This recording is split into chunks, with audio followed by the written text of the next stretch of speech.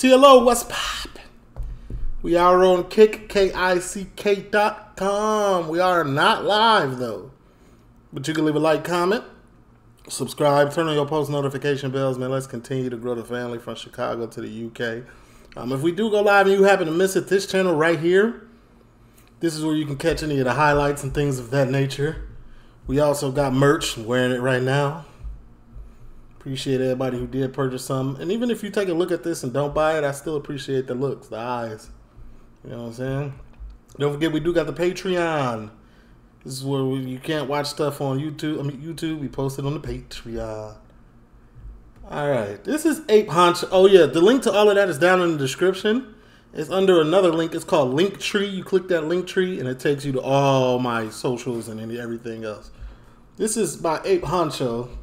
6 months ago. Man M's girlfriend and then jerks off to corn.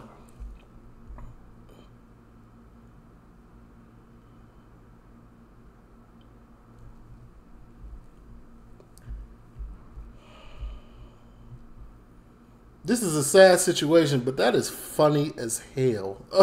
Oh man, let's get into it. R.I.P. to everybody who lost their life. Hi, is that Ross? It is Ross, yeah. Hi Ross, my name's Mia. I'm a police officer with Warwickshire Police. Hello.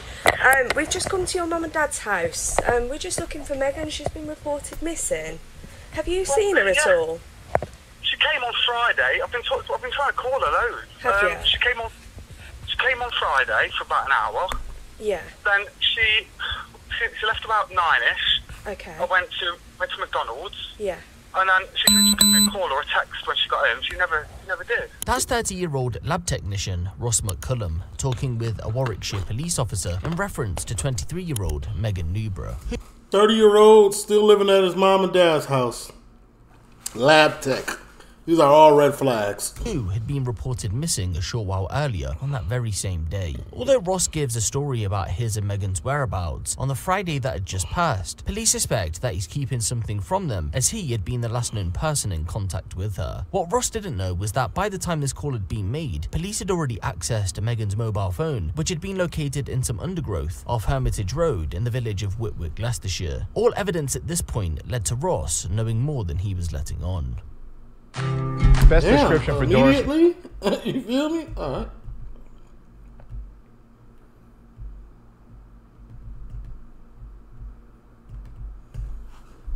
Believe it or not, Ross and Megan didn't know of each other's existence prior to June of 2021, but that was all due to change when Megan was about to do an audit in a laboratory at her workplace, Ibstock Brick, a brick manufacturer in northwest Leicestershire. Megan, who had recently joined the company's HR department along with some others, had been carrying out a data protection and privacy assessment involving paperwork and files stored once again in the company's laboratory. It was here the two crossed paths for the very first Well, isn't that against HR standards? Working time. To say they got on like a house on fire would be an understatement. This is what Joe Howard, a senior lab technician, had to say in regards to the pair's relationship only weeks after they had first met.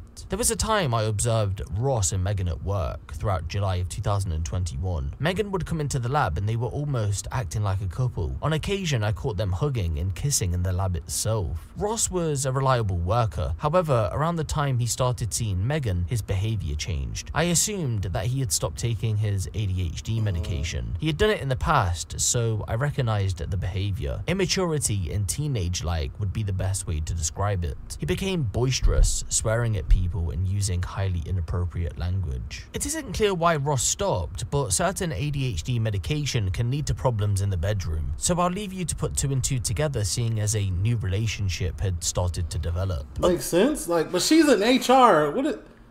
I know HR in America, they like the people you call if you having problems with people like looking at you at work or touching you at work or saying things that are not appropriate at work. And y'all having a whole relationship. Other than the testimony from Joe Howard, there isn't any other public sources to paint a picture of what the pair were like at work. The same could be said for outside of work. Megan's family nor Ross's were aware of how close the two were. It wasn't kept a secret, but it wasn't serious enough for their families to know of their presence. That was all about to change on the 7th of August 2021 though, and when the families were finally aware that the two were an item, one would be dead, the other facing decades in jail. Friday the 6th of August 2021 was like no other for Megan.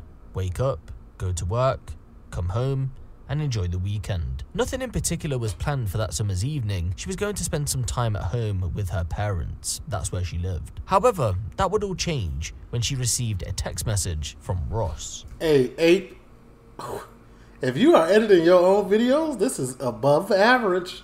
You going crazy.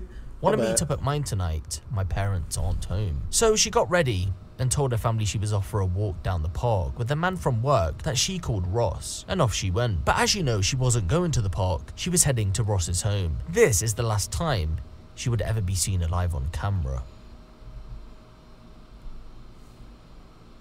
It's crazy. She looked happy, getting in a little Fiat.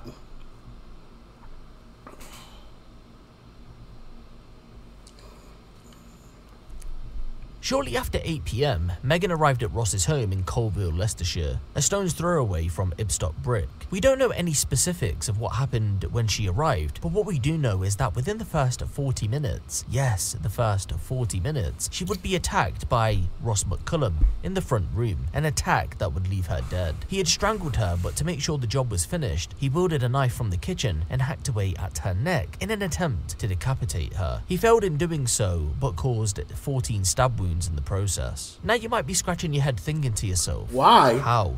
Why? Why? Well, it seems that Ross might have been hiding something away from everyone, a sick fantasy that eventually played out when Megan arrived. His actions following her death lay out his true intentions and even a potential to go on to kill again. An initial cleanup of the front room was underway. Using bedsheets and towels, he cleaned up as much of the crime scene as he could, before discreetly placing Megan back into her own car, along with a bunch of personal items and everything used in the murder. In the midst of attempting to shift all the physical evidence away from his parents' home, Ross called Megan's phone various times and left messages to distance himself further. Just prior to 9 PM, Ross left his parents' home on Windsor Close and headed in the direction of Loughborough College. Phone analysis would reveal that at around 9:04 PM, Megan's phone first entered Hermitage Road, roughly 1 mile away. It wouldn't leave that location. Over the next 20 minutes or so, Ross continued his journey towards Loughborough College, passing by Charlie Road, and it was here Megan's body was removed from her car and thrown over a 4-foot brick wall. At 9:51 PM, the car arrived at its final destination, Loughborough College's fitness centre car park. However well he thought his plan was going up until this point,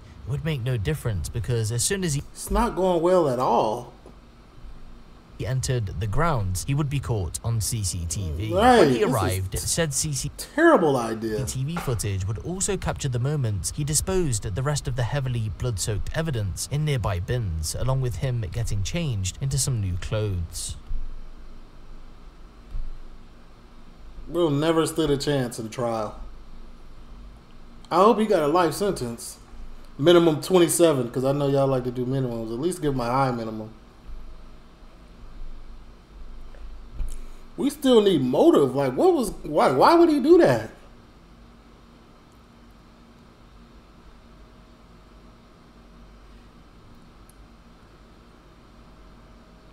And how do we know he did that?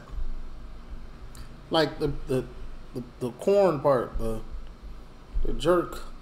You're a jerk, I know. How long is this footage? Okay, he does some other stuff too. Okay.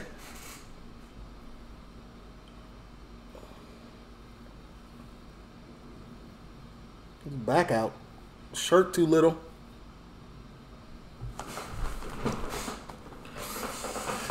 This is a terrible plan.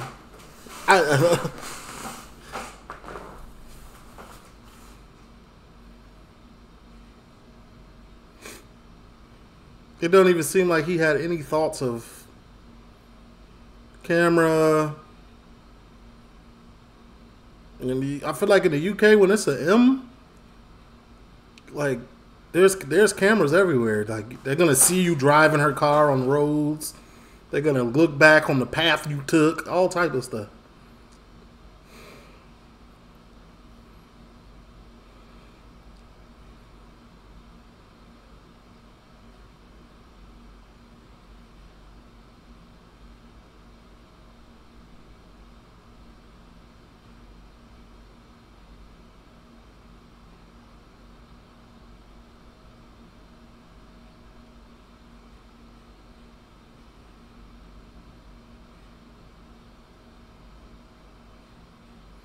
He did all this for nothing to get caught.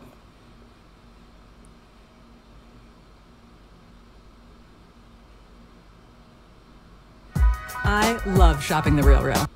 Did he at least burn the stuff or no?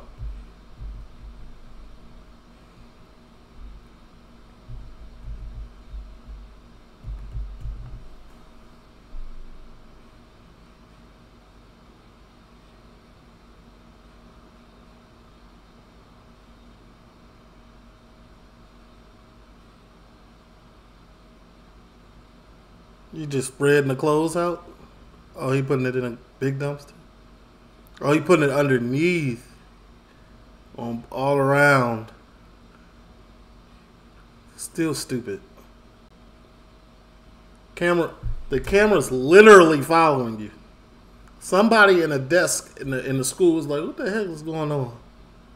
Follow him.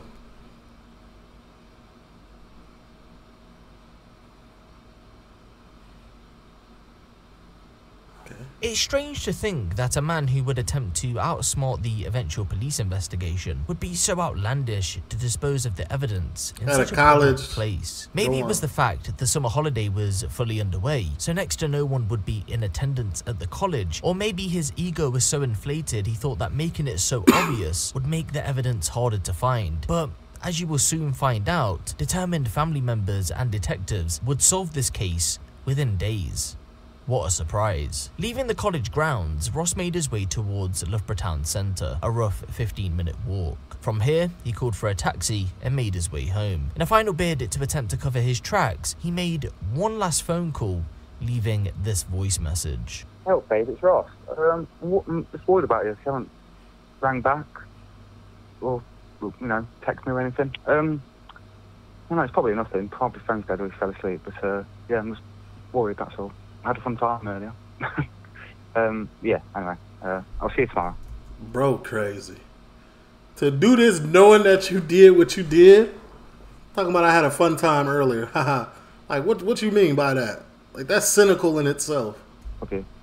Ross showed no remorse in the fallout of the murder. From attempting to dispose of the evidence to leaving a nefarious voicemail, his actions up until this point showed that he was a cold-hearted killer, with some experts believing he could go on to kill again. Take a listen to what he did when he arrived back home and see what conclusion you come to. For roughly 2 hours after that voicemail was left, Ross began to browse the internet for serial killers and murderers, just upstairs from the room where he murdered Megan only hours earlier. But thoughts of getting caught also crossed his mind. Who cut your hair in prison and how much do you pay? You could say then that his internet usage was a glimpse into his sick, twisted mind. After soaking up all the content, you giving them a whole internet trail for everything, like cryptic print, whatever you call it. Relating to murder, he opened up a pornographic website of the extreme kind. Analysis of his PC showed that he was on there for roughly 17 minutes. I think we all know what took place over those months. Bro was searching for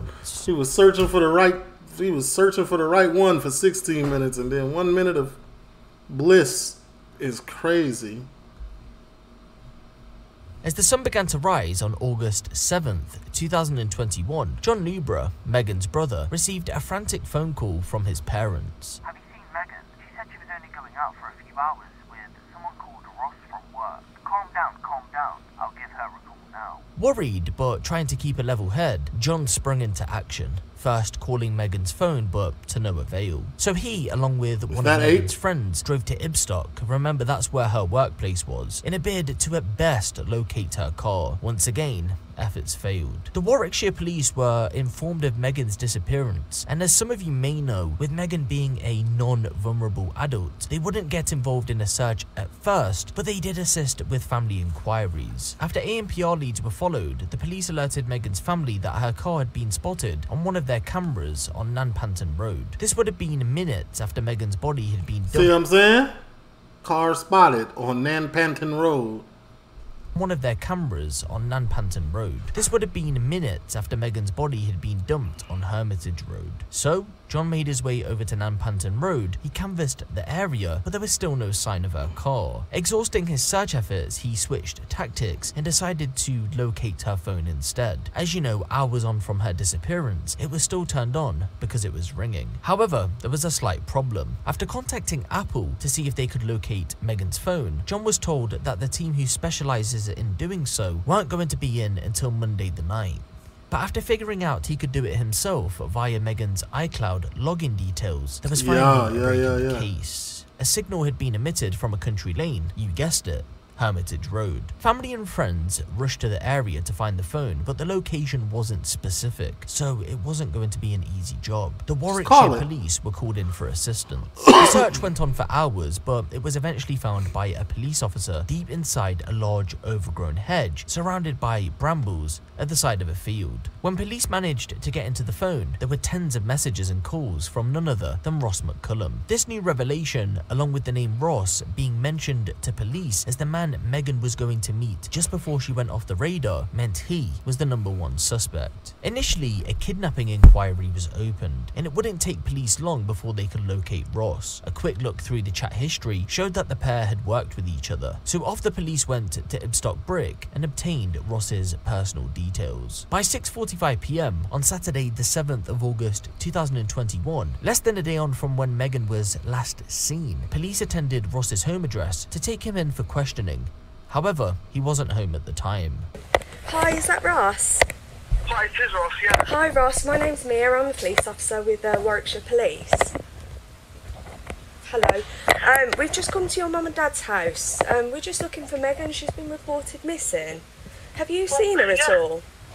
She came on Friday. I've been trying to call her loads. Have you? She came on Friday for about an hour. Yeah. Then she left about 9ish. Okay. I went to McDonald's. Yeah. And then she said she could call or a text when she got home. She never did. She never did. Okay. So the fact that his speech is not stuttered, slurred, slowed, nothing, dude is crazy. you haven't seen her since yesterday about, was it 9:30 you said? 9 o'clock. 9 o'clock. Okay. And where are you at the moment? I'm in Loughborough right now. You're in Loughborough. Okay. What are you up to in Loughborough? Sorry? What are you up to in Loughborough? I'm just having a few drinks in Loughborough. Oh yeah, yeah. Okay. No worries. Whereabouts are you?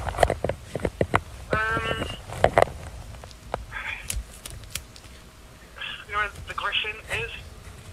At this point, he get nervous. Whereabout are you? He was, what? I'm a Warwickshire officer, so I have no idea whereabouts anything is, but I can sure find it. Is it the Griffin, is it? It's right next to Sainsbury. Loughborough. Okay. Near Sainsbury's. Do you know the road name or anything like that? I don't, if I'm honest with you. I'm walking down there now as we speak. Yeah. But, Are you in a relationship, you and Megan? Yeah, we've been seeing each other. She's HR at work. I work with her. Yeah. We've been seeing each other for about a month, and supposed to go out of the house this weekend. Yeah. Never. This, I learned this young, bro. Never get into a relationship with somebody you work with anyway. Let's just X that out. Do not FUCK your coworkers. It's not gonna end well in any way. Her mum and dad are at the house. We're supposed to go around, but she never turned up today. We're supposed to meet me at like 12 o'clock. Right. And did she say anything of where she might be going or where she might be? All she said was she was going to go to, she's like going to McDonald's on my own to get like a vanilla milkshake. Yeah. That's it. And she didn't say where she'd be going today, all she said is that she'd meet you? Well, no, she said she couldn't stop mine. She was going to stop last night around 9, but she said she couldn't. What? How come she didn't stop? Is he just making this up on the fly? Just being nosy. Sorry? Bear with me 1 second, sorry, my sergeant's just ringing. Go ahead, Sarge.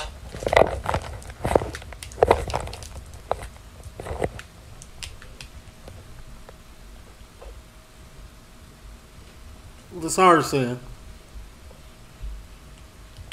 Will do, no worries. I'm just speaking to Ross on the phone at the moment. I'll give you an update shortly.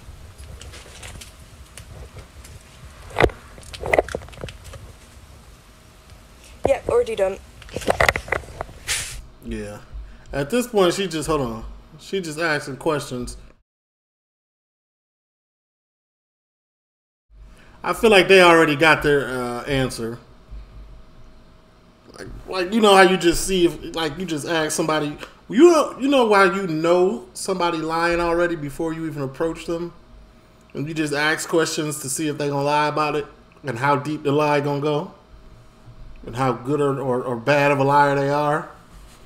And then you be like in your head like, dang, if I didn't know you had already did that, I would have thought you was telling the truth. Like, I feel like this one of them situations for Officer Nice, because she's extremely nice. She was, go ahead, Sarge. My bad. Come on, let's focus.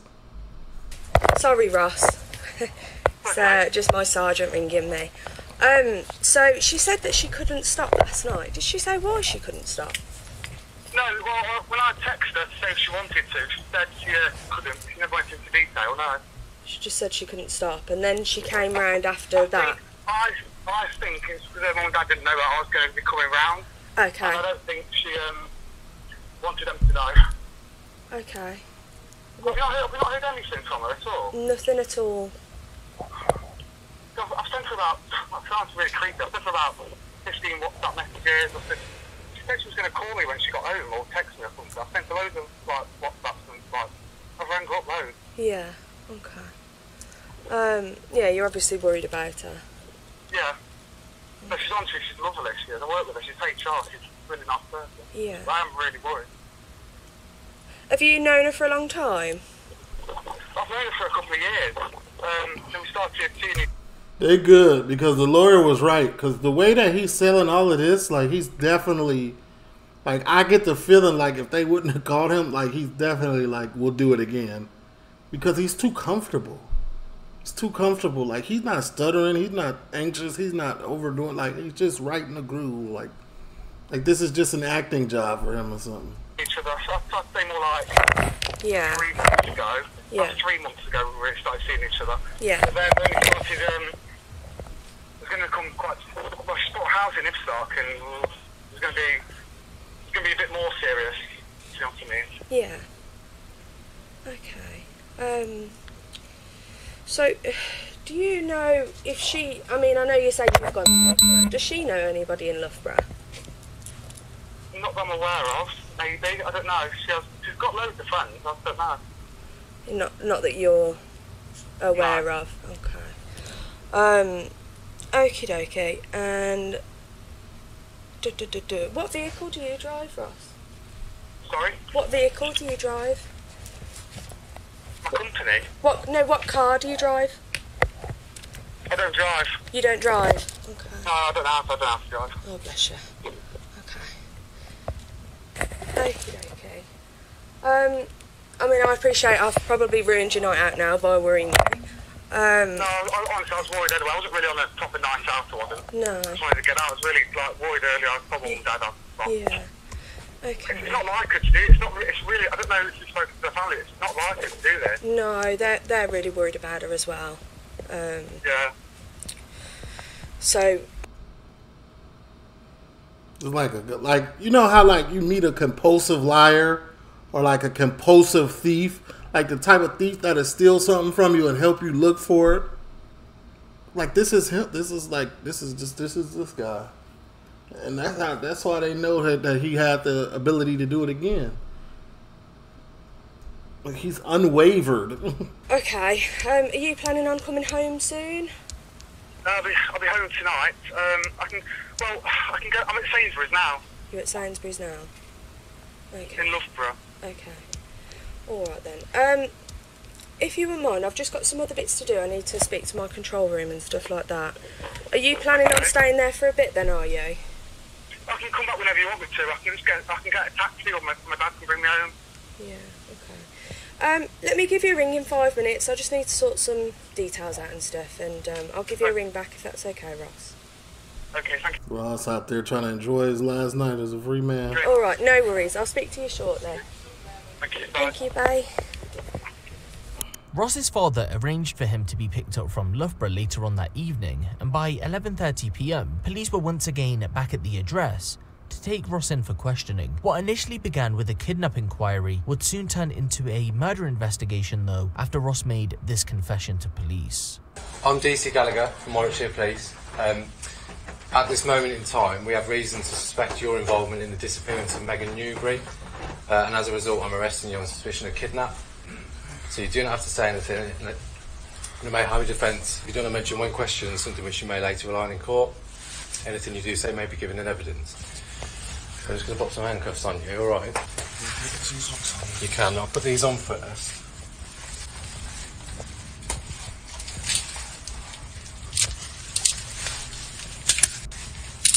Is that the penguin candy shirt he got on? I can't see it behind me. Is that it?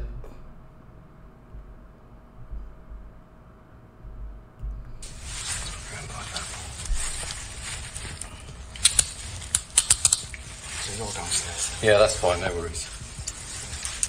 Can you feel that, yeah? Yeah. We've got a bit of room in it. Okay. In relation to Megan, can you tell us where she is?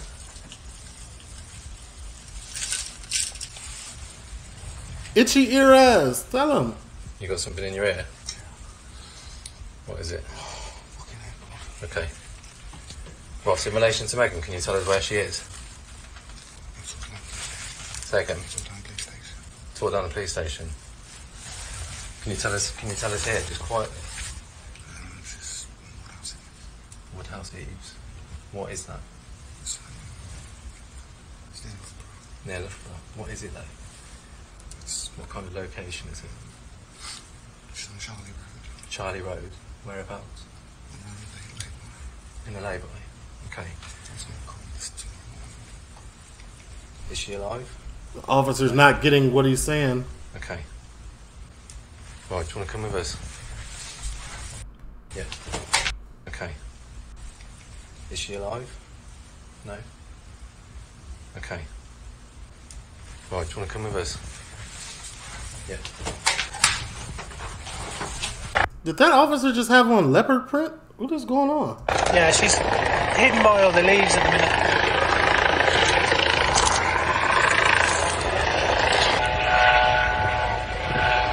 It's Steph, mate. Drive down and found her. If you get a chance, can you point to one Sergeant Fletcher? She's with the DI. And your supervisor. Yeah, and just let her know where we are. Low key, if he didn't admit, like, this would have been a hard find, right? Just drive straight down the road to where we stopped.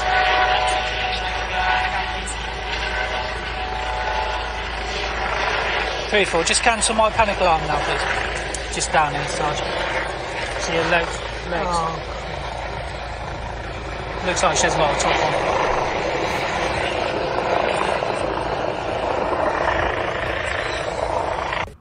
So, you need a suit. A tux even? Maybe. I don't need a suit. I ain't wore a suit since ever. I don't think I ever put a suit on in my life. Like, yes, I did. For like 8th grade graduation.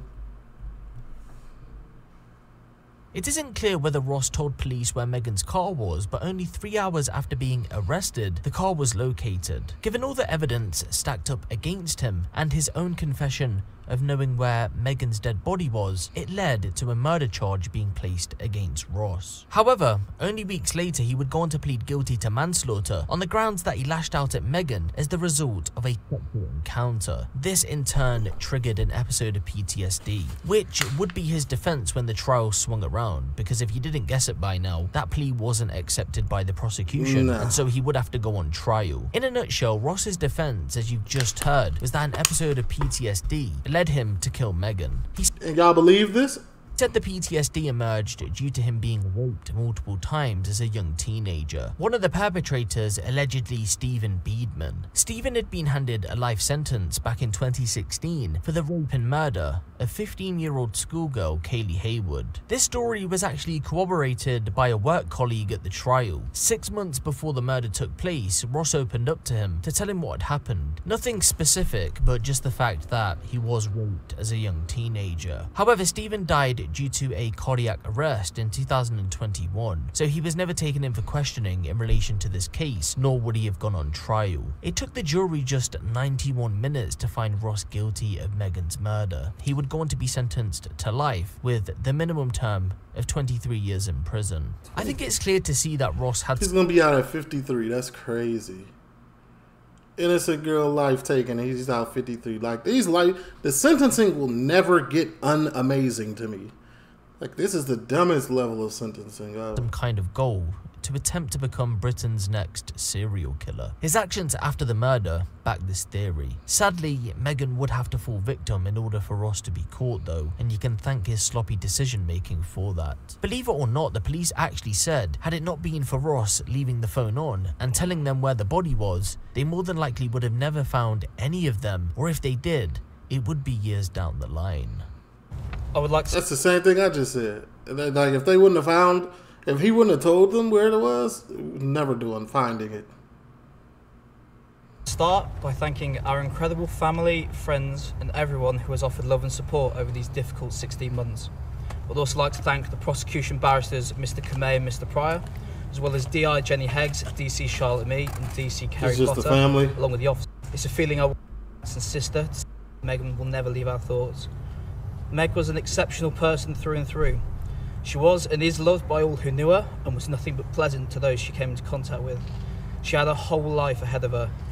She was about to buy her first home and was excited for everything she had coming up.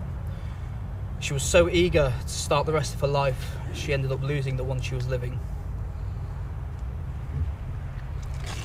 R.I.P. man.